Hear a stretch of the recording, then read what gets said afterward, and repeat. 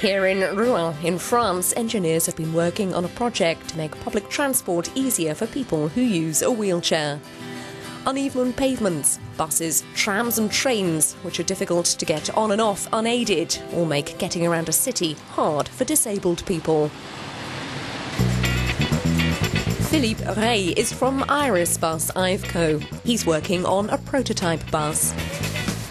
When it arrives at a bus station, a sensor adjusts the floor level of the vehicle. A pneumatic system then releases a board, which bridges the gap between the bus and the pavement. The board is released from the inside by pressing the wheelchair button.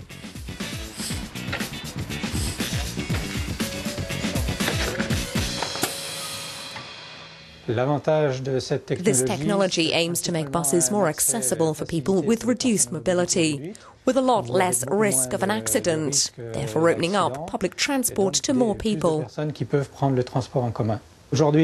we're testing the prototype. Commercial production could be fast. Perhaps in 1 year it could be ready for the factory production line.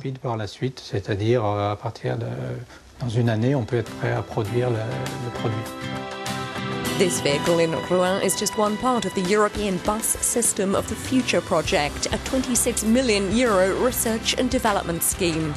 It'll look into not only making buses more accessible to wheelchair users, people with pushchairs and so on, but integrating buses into overall transport, making sure they're as clean energy-wise as possible and providing better information.